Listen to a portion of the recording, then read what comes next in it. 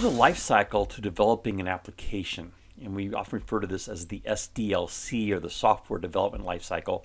And there's different variations on this, but the basic one is that an application starts with some need. We believe there's a need for an application to be able to help us do something faster or more efficient or more effectively maybe than doing something manually.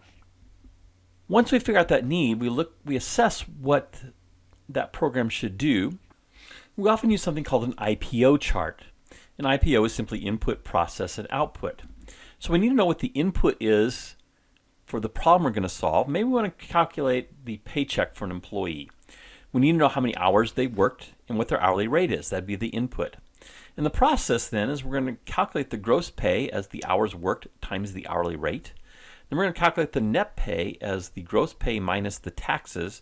And we're going to say it's a very simple tax structure we have, and that is taxes are 23.6% of the gross pay.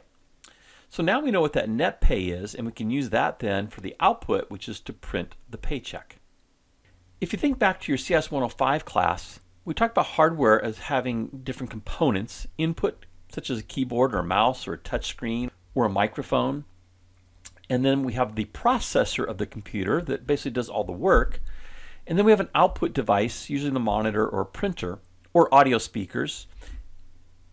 And in designing software, it's the same thing. We have input. The user is going to enter some information. We're going to process that information, and we're going to display the results as output. And pretty much every application can be boiled down to those three things in various capacities. So as we start out with our learning Python, we're going to create some very simple apps that are just input, process, output. In most cases, we build an interface. Usually we're working with graphical user interfaces. In Python, we're going to work with GUI interfaces much later on towards the end of the semester. For now, our interfaces are going to be console-based. They're going to be text-based.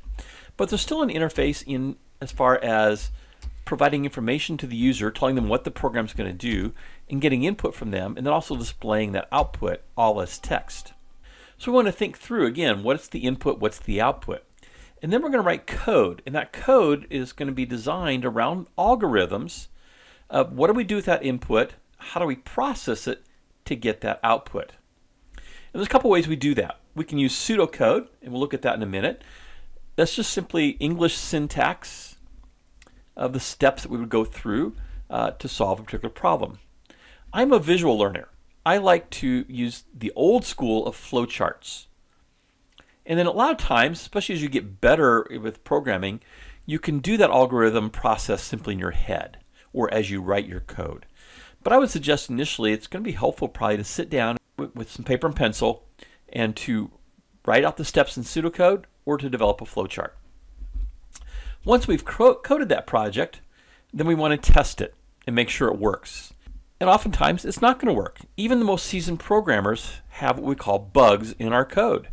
And bugs are simply errors, something that went wrong. Maybe it's a syntactical error.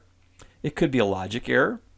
Either way, we're probably going to come back and recode our project and then retest. And we might do that through several iterations so we get it to work. Sometimes we go back and maybe change the interface. And once in a while, we can go back to look at the need and what we're planning and maybe make some changes to the whole process. Finally, though, we get our code to work, and it's in a state that we want to distribute it, and so the next thing is to deploy it. And there's lots of ways to deploy it. We might put it out on the internet for people to download. We might send it through email. We might sell it through a store. But it's a cyclical process, because even if we deploy it, oftentimes we'll make adjustments to that program. Maybe we want to add new features in the next version. Or as operating systems change, sometimes we need to go back and change our application as well. So we arrive back at that need statement of making some changes and then go through that cycle all again. And that is the software development life cycle. Now I mentioned algorithms. An algorithm is nothing more than a way of representing a solution to a problem. It's the steps of taking that input and coming out with desired output. We use algorithms in real life, such as when we want to make a peanut butter and jelly sandwich. The steps we would follow through is to get the ingredients out, bread, peanut butter, grab a knife and jar of jelly, take the bread out of the loaf, maybe toast it, put peanut butter on one slice of bread, put jelly on another slice of bread, put those two slices together, and enjoy our sandwich. We can follow those steps and make a peanut butter jelly sandwich every time. So let's look at both pseudocode and flowcharting as a way of representing those steps. So let's say we want to create an application that just adds two numbers.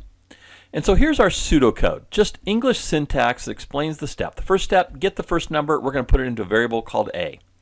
Get the second number, we'll put it into a variable called B. And then we're going to add A plus B and assign it to a variable called C, and then we're going to print C.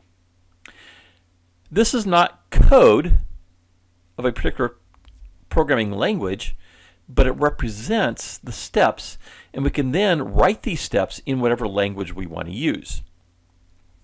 Same with a flowchart. A flowchart is simply a graphical representation of basically those same steps. Flowchart generally has a start symbol and a stop symbol. Those are what I call cigar shapes or elongated ovals. A parallelogram is used for input. So we're going to get our first number, we're going to assign it to A. We're going to get a second number, another input, assign it to B. Processes are represented by a rectangle. So I'm going to add A plus B, assign it to C. And then the output symbol is the same as an input symbol. Here I'm going to print C, and then my application is done. So we see arrows here connecting these symbols that represent the flow. So we refer to that stop and start symbol as a terminal symbol. Again, we have the input-output symbol, which is a parallelogram. Rectangle is the internal process. And then we also have a diamond that we use for decision making, where we can fork off into two different directions. As I mentioned, we're primarily going to do input, process, output, at least initially, very simple applications. And so here's how we would represent just an IPO process. Input, process, output. But as we get into things like conditions and loops, we're going to add in this diamond shape, and we're going to ask a Boolean question which evaluates either true or false. So here I might get input, and based on that input, I'm asking a question. Maybe is that an even number? And if it is, I want to do process B and print B. If it's not, if that question is false, then I'm going to do process A and print output A. And so it's only going to take one or the other of these two forks. It can't do both. So I'm following this flow one way or another, and that's why we call it a flowchart. And they both end up in a stop symbol where we conclude our application.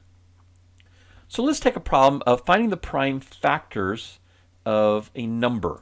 So 8 is represented as 1 times 2 times 2. 63 is 1 times 3 times 3 times 7, so 9 times 7 gives us 63. 30 can be represented as 1 times 2 times 3 times 5. And 17 is a prime number. Any prime number is only represented by 1 and itself, so 17 is 1 times 17. We want to create an application that we will have the user enter a number such as 8 or 63 or 30 or 17 and have it display what those prime factors are, and maybe in the case of a prime number, tell us that it's prime. So I can write out those steps as pseudocode. We're going to get a number, we're going to assign it to a variable called num. If num does not equal 0, make sure it's a positive integer, we're going to do the following. So everything here that's indented is part of this if structure. We're going to create an output string in which we're going to take whatever number they specify and say it equals 1. This can be the beginning of our string. That's this 8 equals 1 or 63 equals 1. We're going to set a Boolean variable called prime to true, and we're going to use that to determine whether this is a prime number or not.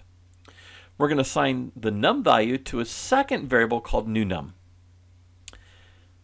And that's so we can reserve our num value. Then I'm going to loop through the numbers from 2 to new num.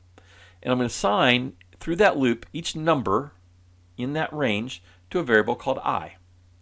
And if that new num is evenly divisible by I, then I'm going to set prime to false, meaning we now have another number besides 1 and itself that is one of the prime factors. So it's no longer a prime number. So we're going to set prime to false. I'm going to reassign new num now to new num divided by I. And I'm going to add x and the value of I to the output string. So in the case of 8, we had our initial output string of 8 equals 1, and here I'm going to add the x in the 2 through the loop. Now, I'm going to come back through here and check to see if new num is still evenly divisible by I. And if it is, I'm going to add a second 2. If it's not, I'm going to move on to the next number. So the next number would be 3. So in the case of 63, I have 1 times and 2, or 63 is not divisible by 2, so it never does this by adding the x2, but it is divisible by 3. It's divisible by 3 2 times, so I get 63 equals 1 times 3 times 3. And eventually we go on to 7. Now in this loop, it's going to be easiest in this loop to go through all the numbers, and 4 and 6 would never come up because we've already examined 2's. And 4 is divisible by 2, and 6 is divisible by 2, and 3. So those values would never have come up in terms of being evenly divisible. This is going to bypass those. Once we've gone through the loop, we're going to ask if prime is true. And if it is, we're going to add an x and the number, in this case 1 times 17, because none of this took place. And then we're going to print the output string. So maybe it's going to be 60 equals 1 times 2 times 3 times 5. They're going to keep adding or entering new numbers. And as long as it doesn't equal 0, it goes through this process. But if they put in a number that's 0, so if num equals 0, we're going to print goodbye and exit the program. So those are the English-like steps we're going to go through. We have to convert into code. And we're going to do that in the next video. Let me also show you the flowchart for that, finding prime factors. This is the same thing represented graphically. Now, whether you use pseudocode or flowchart, or even just be able to do this in your head, doesn't really matter. Choose whichever method works best for you. I'm going to suggest initially you'll want to use either pseudocode or flowcharting. And this is also a great way to explain the process to somebody else. As a systems analyst, or maybe overseeing a project, you could develop the pseudocode or the flowchart and hand it off to somebody else to write the code. Another coworker would write the code. So in the next video, we're going to create this project in Python.